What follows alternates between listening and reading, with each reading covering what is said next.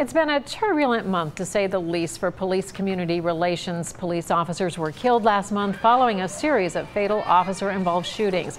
It feels as if tensions have never been higher. But tonight, all across the country, officers and the people they protect came together to strengthen that relationship.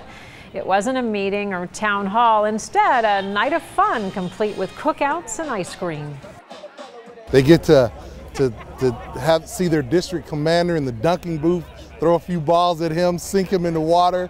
It's a great time. Take some pictures with the kids, show off some of our equipment, and just spend a great time.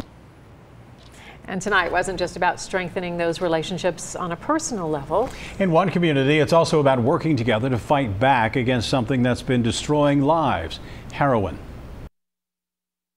Look at the police car. Kids get pretty excited when they get to look inside a police car.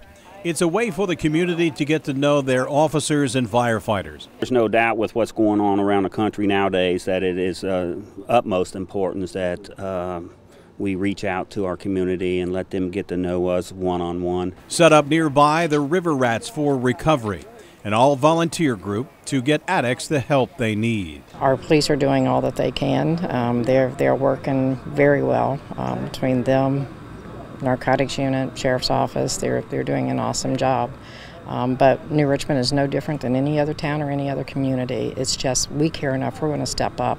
We're going to offer help to people. Shirlene Martin is a volunteer with the River Rats. She says they've taken 50 or more people to treatment over the last 2 years.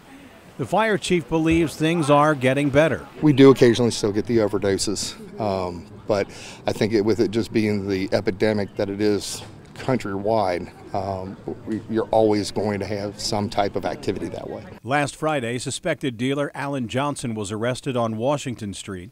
This community is working together to do what it can in the fight against heroin. Then there is that law enforcement side of it too, that we want people to know if they're going to come into this town and they're going to deal and sell heroin, we're going after them. Since Friday, there have been 3 overdoses in New Richmond. 1 person has died.